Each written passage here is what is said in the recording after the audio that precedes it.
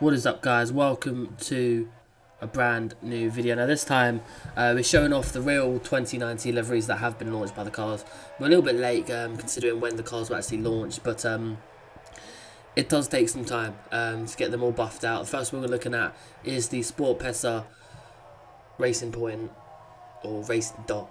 It's a really weird logo, but this livery as a whole, it's actually, I really do like it. Like the blue just brings it all together, in my opinion.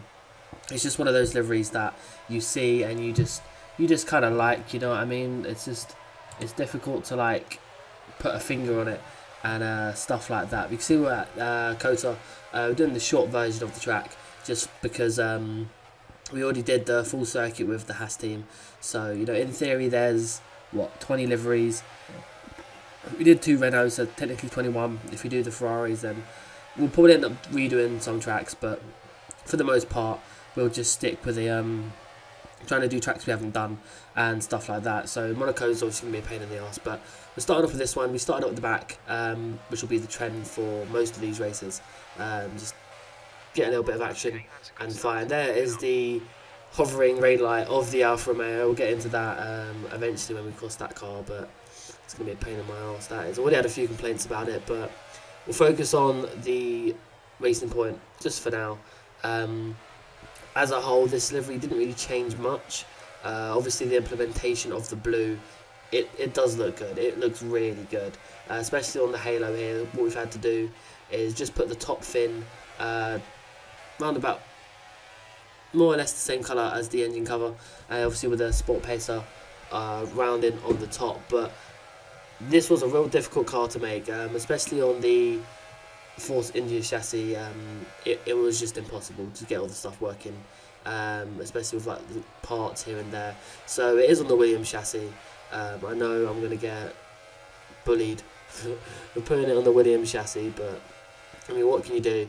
The liveries this year are definitely a pain in the butt, but as we progress through this gameplay, you can see that I'm getting a little bit more confident right up the gearbox of Kimi at the moment, but we're just trundling along, doing what we can as Sergio Perez. I had to figure out then, because obviously we've got Stroll behind us, so it was a bit difficult to try and grasp which one we were driving as then. But we got up the inside of Kimi Räikkönen, a little bit of contact there, being a little bit aggressive on the Finnish driver. But you know, you've got to do what you've got to do, especially in these 5-lap races. There's not a lot of opportunity to do and stuff like that. But as you see, we're coming on to start the 3rd lap in just a minute, just behind Lando Norris, and I believe ahead of him is a Haas, if my eyesight is correct, which normally it isn't.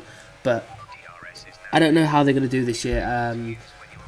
They've got a massive task. Obviously, Force India were doing a fantastic job as they were.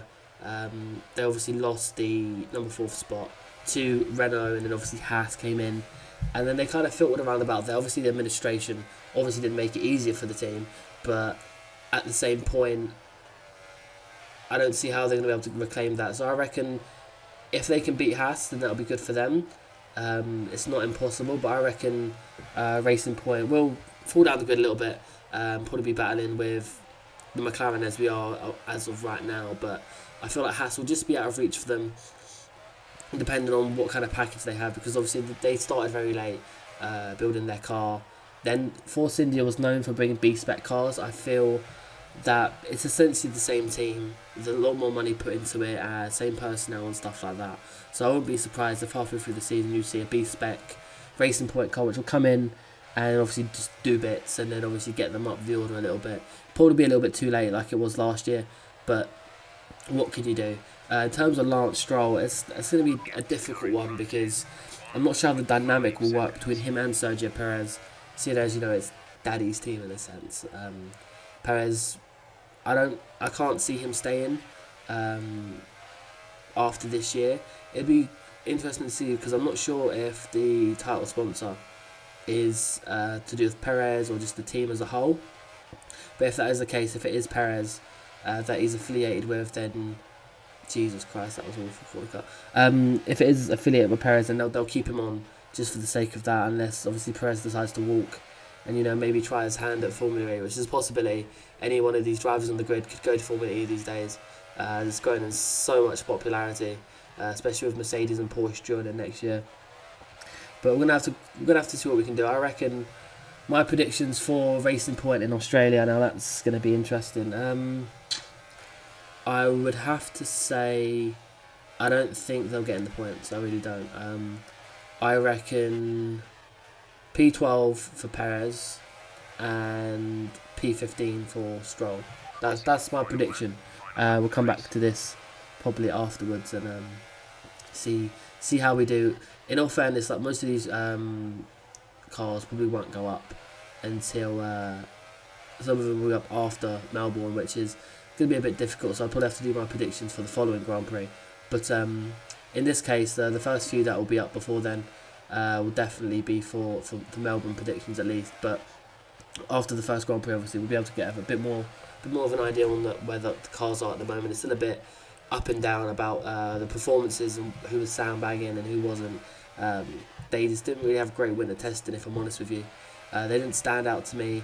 I feel like everyone's putting down, McLaren's chances a little bit.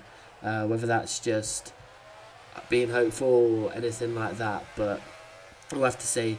Hopefully, Racing Point could spring a surprise. It is a nice livery, so hopefully it does get quite a bit of TV time. It's a lot more pleasing on the eye than, say, the Haas. Better looking than the McLaren, I feel, just for the fact of, orange and blues. It's not exactly great, but coming across the line to finish the race, we really didn't get far up the good. We stayed P12, which is my prediction where Perez could be. But we'll have to see about that.